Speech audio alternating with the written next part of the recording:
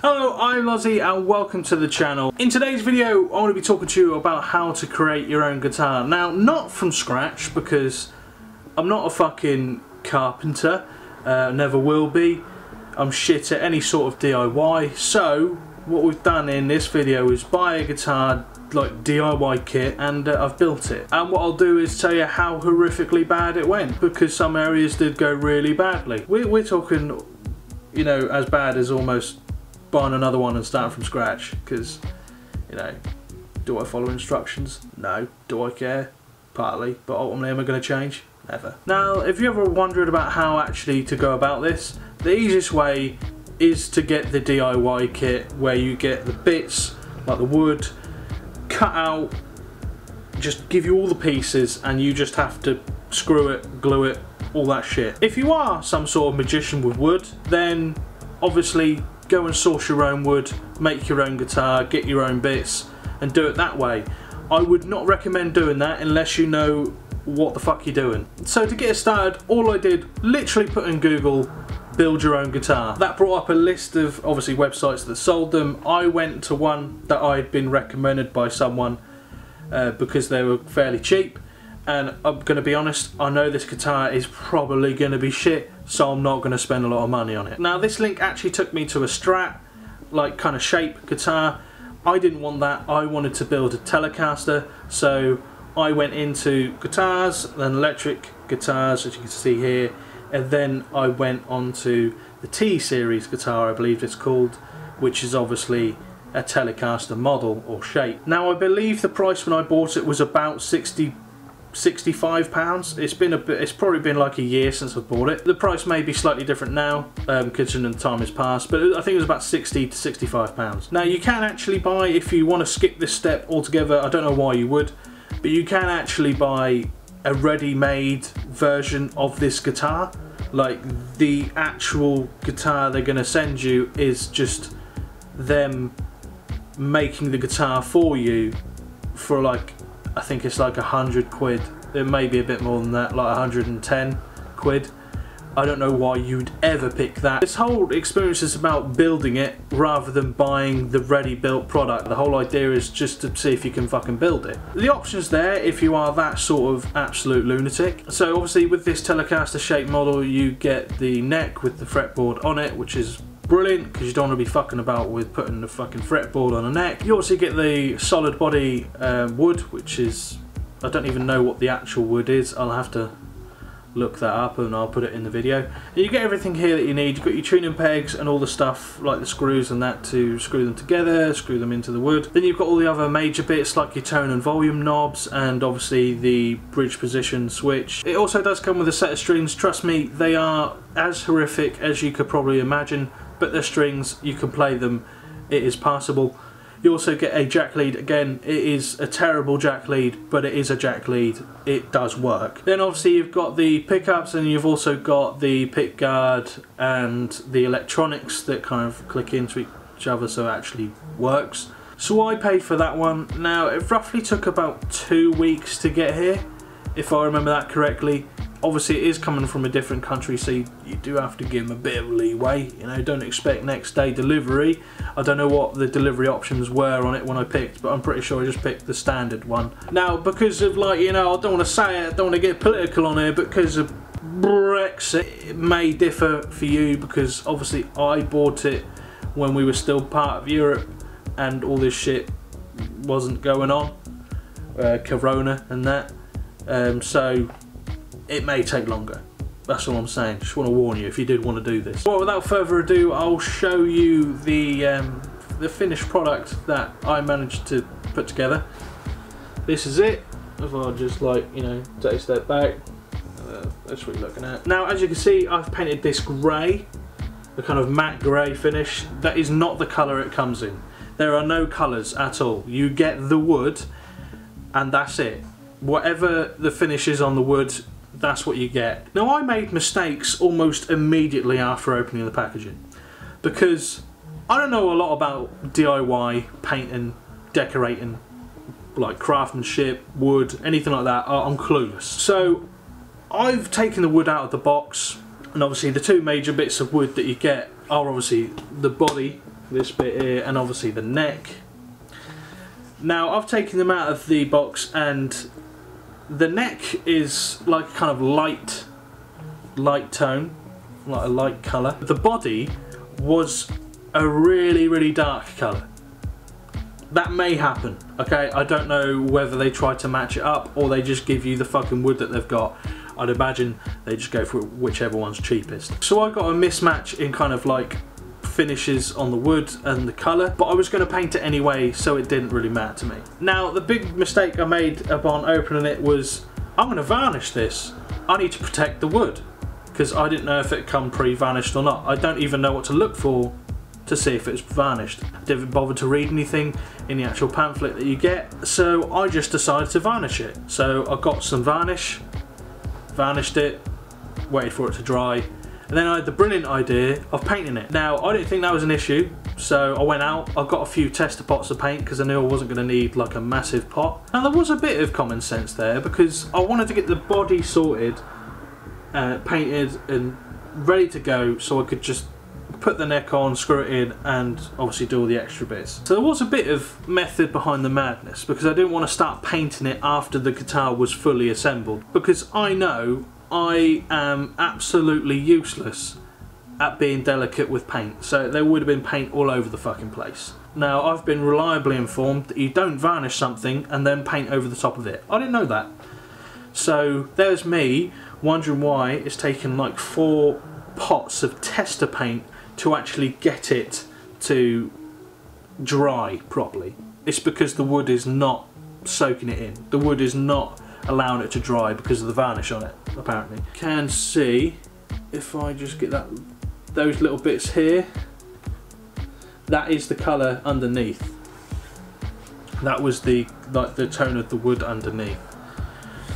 So yeah, that was my first big mistake, and that took ages to dry. We're talking probably about 72 hours for the paint to dry. I was happy with the colour of the paint and the finish of it. I thought it was alright. So once the paint had dried, after about 3 days, that was when the fun and games come, because I then checked to see I got all the correct components, all the correct screws and that, and I didn't. Now I didn't kick up a big fuss at the time, and I'm still not, because it hasn't affected the functionality of the guitar, although it is slightly annoying because I can't put a strap on the guitar, which is annoying. I'm not going to use this to play any gigs or anything. I'm just going to fuck about on it at home. If you're buying this to gig with, no, just go for a cheap guitar, buy like a reputable manufacturer. Don't buy this to gig with, just don't. I've got all the major stuff, but I am missing the screws to go in that form the points where you would put a strap on the guitar, with like the top here. I'll show it to you. There's a hole here, there should be a knob there that a strap attaches to, and also on the bottom there. I'm pretty sure there were instructions that came with this. Like I said, it was quite a long time ago that I actually built this. I'm pretty sure I didn't follow the instructions. I did it my kind of own way. I followed them like in main points, so when it told me to do stuff like connect the neck to the body, I paid attention. But there are certain steps that I went ahead and did first because I was just so eager to get it done. So I think the first thing I did with the neck is put the tuning pegs in. I screwed them in. Obviously you screw them into the back, and you've also got the tuning machines here that you need to obviously line up. The next thing I did was screw in the neck. And that's quite a major thing, because if you fuck that up, if you bend the wood or if it becomes slightly warped, you're not going to get consistent sound from the guitar, because of the strings might be affected by the bending or warping of the wood, which is going to give you tuning issues, and it's just not a good thing. But it seemed to be perfectly fine. Next thing I did was sort the pick guard out with the pickup there. Screwed them in. That was probably the most arduous part of this, and it was arduous because of my stupidity. I painted obviously the body. They'd given you guide holes for you to screw the pick guard in, which is the white thing here. I just painted over it, so the holes were no longer the size they were originally. so I had to screw them in and like kind of form the hole again myself with a screwdriver. It took me quite a long time, and again proved that I know absolutely fuck all about anything. The next thing I sorted out was the electronics, because that is a very important part of the electric guitar. So within the actual wood there are cutouts where the electrical parts will actually sit. It's very simple, even for me. I must say this wasn't an issue, so you should be fine if you do this. It's literally matching up the colours, so red and black I believe the colours were. You just like clip like these two like things with prongs into another, like a male and female clip. I don't know if that's, you're allowed to say that anymore in 2021. I don't know if electronics have gender stereotypes or not, I don't know. So obviously the three main parts for the electronics is here, here and here. They all connect to each other, and once you've got them in place and in the actual housing inside the wood that they pre-cut out for you, secure them in with screws here, oh sorry, here and here, and you should be, if you've connected everything up correctly, ready to go. The only other thing you do have to mess around with electronic wise, and it is a bit fiddly, but it's not, it's the thing that once you get it, it is a few seconds, but it is a bit fiddly. Once you get it like sorted, it's just a few seconds, but it was quite fiddly. But that's the last bit of the electronics that you need to sort out, because that's obviously where the jack lead goes, which then connects to your amp. The next task was to put on the strings. So the set of strings that you get, like I said before, they are really shit. Like, I don't even know, they're that bad that I don't even think you'd be able to sell them. Like if a shop was selling strings like those, for me, that's criminal. Once I knew it was working, and after about a month of having it, I took the strings off that came with it and put strings on that were actually half decent. That is the finished product. It's got a few scratches here and there, but it should still work. Now I say should still work because I ain't played this for probably about 8 months, and even when I did play it last it was a bit ropey. So what I'm going to do now is obviously put this into an amp, see if it works still, which is, there are question marks over that I have. I do have to be honest, because I haven't touched it for 8-9 months. So yeah, let's see if it works. For reference, I'm going to be putting this through a Roland cube. Can't recommend it enough if you want multiple effects on it and stuff. It's about 100 quid when I bought it. Really good quality. It's not a gig amp. It's about 10 watt, I think, or 5 watt. I can't remember how much power it actually has, but it's a brilliant just little amp you can use to play in your bedroom or whatever. Not sponsored, but Roland, if you do want to sponsor me, I'm all ears. I'm here. Hit me up, slide into my DMs. Also, for full disclosure, I'm not using the jack cable that came with it because it's a heap of shit. It works though, it does work, trust me, it does work. I am using my own one because I can't be asked to swap them. Right, so that's plugged in. There was a bit of a crack noise when I plugged it in, so I don't know. And also, I've got no strap, so I'm going to have to hold it like this. I should probably check if it's in tune first.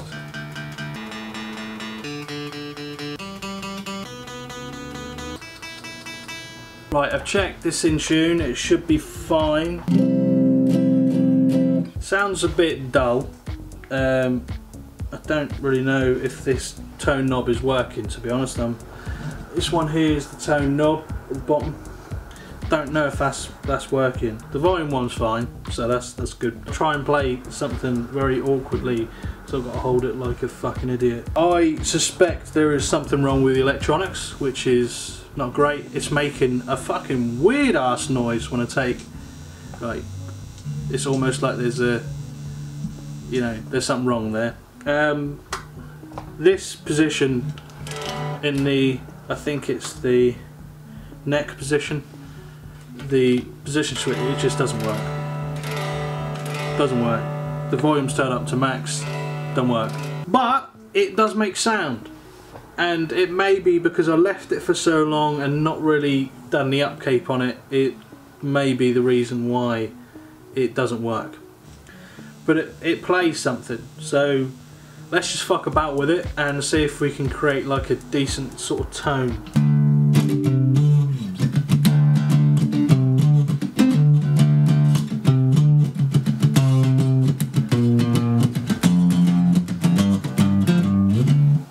I'm going to play about with the tones and that on the amp, see if I can get it to sound any better. I'll also play around with the effects. Right, let's see how this sounds.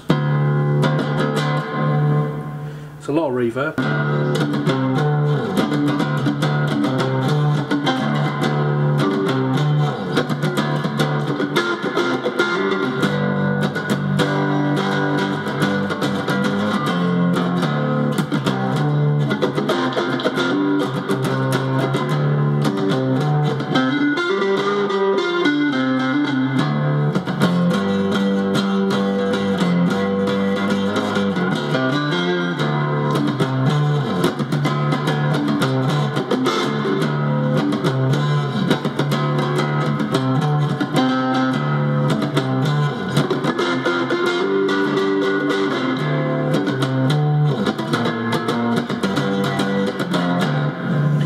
That sounds a lot better. It's very reverby, but I can sort that out on the actual amp itself. It's passable. It's passable. Like I said before, I would never gig with this ever, because the parts are so cheap and very low quality. It's also very fucking difficult to play this, let me tell you, without a fucking strap. So now I am kind of pissed off that I don't have a strap, because I'm having to hold it like this to fucking play it, like lock it in with my fucking elbow, so I've got hardly any control. Yeah, for 60 quid, 65 quid plus delivery, whatever that was, not too bad, not too bad.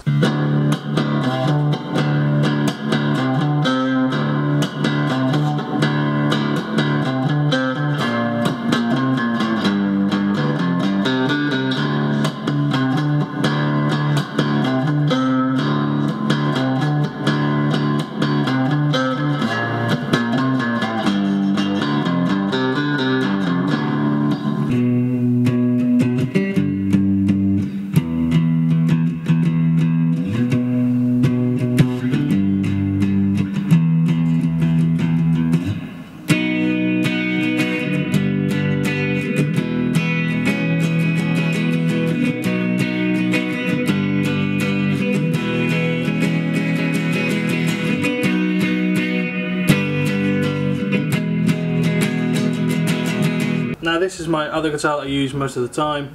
This is actually a Epiphone model. I can't even remember the actual name of it. It's a semi-hollow body, so it's got space in between. The wood is hollow. Now let's see the difference between a actual production model guitar to one that I've actually built myself. I'll use exactly the same parameters on the amp, so nothing's changed. This one literally only has a volume knob and that's it, so that I can't change anything else on the guitar.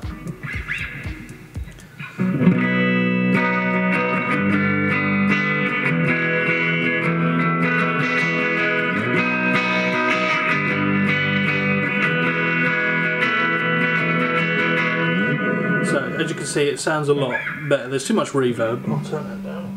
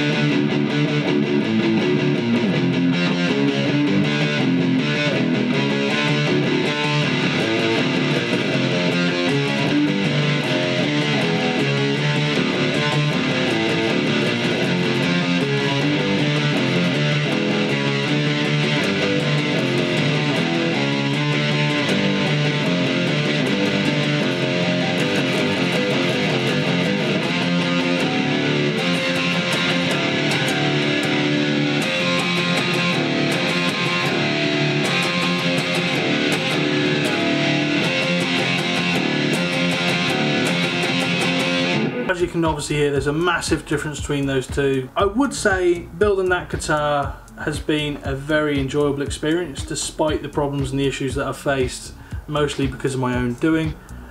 What I would say though is, again, if you are planning to play on any level, like gig wise, don't use that sort of guitar, buy a ready-made one. It's not to say that your DIY guitar can't be good, it's just that the components you get with it are normally like the bottom of the bottom, like the cheapest they possibly could source.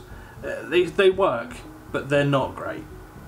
Doesn't mean that you can't then upgrade it if you know what you're doing, like buying different components. I mean, for example, for sure, that one that I've got, that I've built, that needs different pickups.